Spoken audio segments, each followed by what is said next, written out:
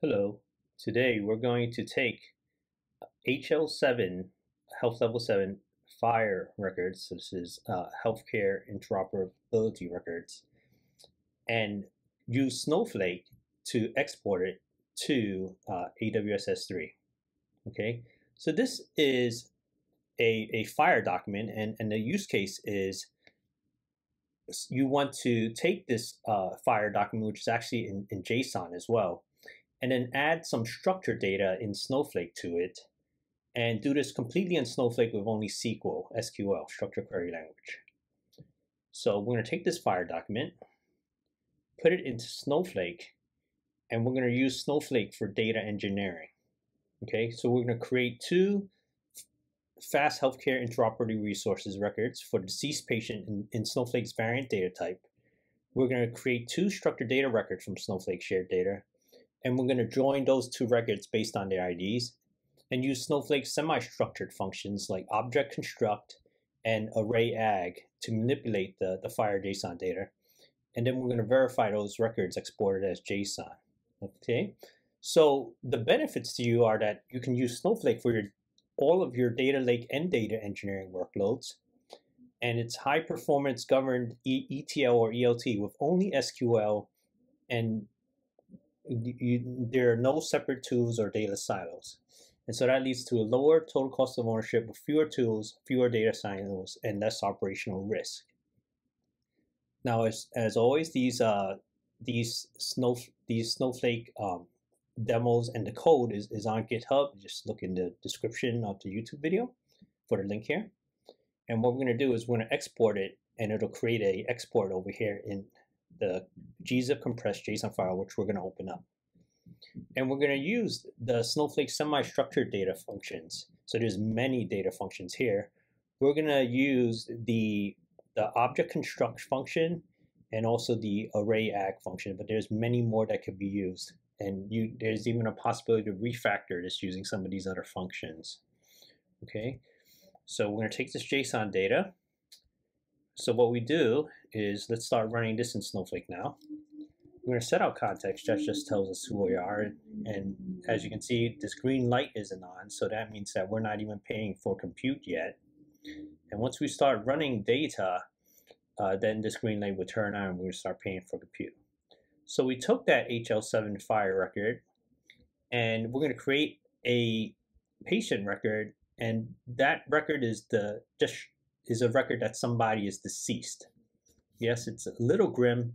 But the reason I used this one was it was the smallest record, so you don't have to get into the details of what the HL7 was. As you can see, this is a female, her birthday, her name is patient Sherry Small, and so this is somebody's deceased. Now the use case is if a hospital wanted to send this to another hospital or a healthcare provider or payer and say, hey, this person is deceased now. So that is the use case. And also combine that with some other information like their address. And of course, Snowflake can support the HIPAA standard in the Business Critical Edition. So now I'm going to add a second patient record for a Barbie Harmon who is also deceased. So I'm going to add that there. And now we can see that both of these records are in the variant data type on this patient table in Snowflake. As you can see, it's stored as is. You could always load it in from, let's say, your cloud storage in a highly parallel fast method, or you can use the parse JSON function that we just used here. All right. So now what I want to do is create a relational table with Snowflake Share. So everybody has access to a sample data share called Snowflake Sample Data. It's the TBCDS data, and it just has some customer records. So I just named two records. One is named Sherry Small and Barbie Harmon to match those HL7 records. So I'm going to create this a customer table here. And so that just creates some synthetic email addresses and their address. So let's take a look at that. Now we have our FHIR JSON data joined with regular relational on the customer key. So this is a join on the customer key. And so in before Snowflake, this would require, let's say, a data warehouse joining to a separate data silo data lake, but this is all happening completely in Snowflake very fast. And we're doing all of this manipulation with just a extra small computing power. So you're paying the fewest credits possible for this. So as you can see, we're joining this semi-structured data with that structured data. So as you can see, this record for Sherry Small also matches this Sherry Small record right here. And they're joining on this ID right there, 6308. So as you can see, that's the customer key right there. So this is very, very straightforward to do in Snowflake when you want to join your semi-structured data with your structured data. And now, so what I want to do is now I want to make the target destination for this is a JSON record. So what I want to do is combine those two using the object construct function. So as you can see, I'm joining the patient semi-structured data, and the object construct function will essentially take that structured data and convert it to a semi-structured object. So right here, as you can see, that customer record here that was prior to this was relational is now presented as an array within this JSON record. So as you can see, that's their customer address, their city. This is their all of their address data right here, and their email address and birth country. So we're combining this two types of data types in Snowflake very easily. And you can see the original deceased record is at the bottom, right? So now generally you could send this as is, right? But we want to do something prettier. Notice this customer record is not nested. It's nested with customer, but what we want to do is we want to break out the address info and nest it further, just to show that you can essentially recreate any JSON format using just Snowflake SQL. And we don't want to repeat some of these fields, right? So like the customer SKU, which is this leading 46308, that is already here in the ID. So we don't want to duplicate that data. We just want to hide that and maybe just send the email address, and we don't need to resend the name. So we're gonna do that next, okay? So what we're gonna do is kind of a more advanced thing, is just advanced data engineering. We want to nest the address and include field columns. So what we're gonna do is use, remember the object construct is creating that relational data into semi-structured data. And now we're going to do an array ag function. And essentially what this does is it says, okay, I want my address to be a new array, nested array called CAddress. And we're just going to include these fewer fields that are not in the original JSON or FHIR representation of that data. So we're enhancing the data by adding the address and the birth country and the email address and the customer SKU, right? So just showing you what that looks like now. So you see we've nested this data as well, right? So you might have a lot of nesting of various arrays, so on and so forth within your data in Snowflake. And so we want to combine it all, right? So we want to combine this newer method with the nesting of our relational data. And we're going to create a transient table called patient export. Okay, no problem. Let's create or replace that. So it'll drop the previous one, and it'll just create a new one called patient export with our unique to Snowflake variant data type. And so we're going to insert. We're just going to take that same object construct before and interjoin it with. So we're going to take our patient data and interjoin it with our customer data over here on that unique key. So, and then we're going to insert that data. So let's do that right now. So those two records are inserted. And so let's see what the data is going to look like just before we export it.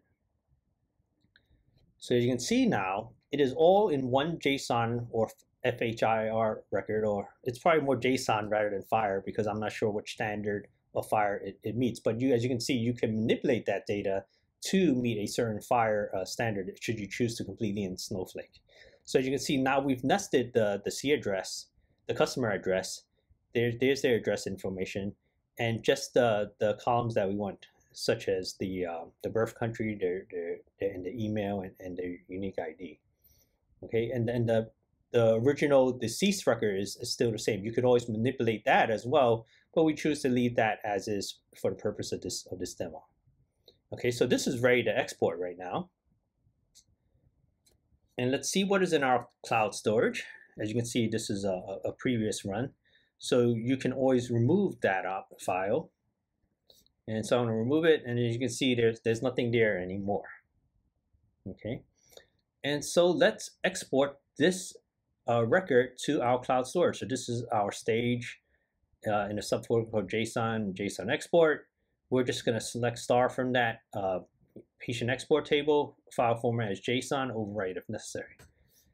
And so we'll just route that file to our S3. Well, I'm using S3, but this could easily be done on Azure Cloud Storage or Google Cloud Storage. And so that you can know, as you can see, you could verify that file is there, and you could also select. We're actually selecting from that stage data here. But I think it would help for visualization purposes to actually see that file. So we're going to refresh our S3 right here. All right, and we're going to take a look at it. Let's see if the open allows us to see it. Okay, decompressing the JSON. It opened up off screen, and I'm going to open it in Visual Studio. All right, and there we go. So it created this JSON export, in Visual Studio. And in Visual Studio, you have the ability to format the document.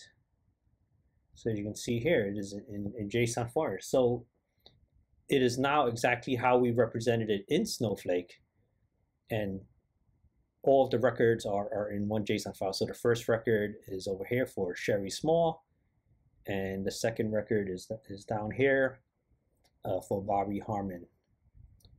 All right, so let's kind of do a recap of what we have done. So what we saw, right? So what we saw is we used Snowflake for data engineering, and we created 2 FHIR records for deceased patient with the Snowflake Variant DataType. We created 2 structured data records from Snowflake Shared Data, and so we joined the structured records with the FHIR data based on their IDs, and we'll use semi-structured functions like object construct and array_add to manipulate the FHIR JSON data. And then we just verified those records are exported as JSON, so now it can be further enriched using the tool of your choice if you want, and enrich it back and forth within Snowflake if you wanted to. So the benefits that we just saw are the Snowflake for your data lake and data engineering workloads, high performance governed ETL or ETL with only SQL, and there are no separate tools or data silos. And what that's going to lead to is a lower total cost of ownership with fewer tools, fewer data silos, and less operational risk. Thank you very much.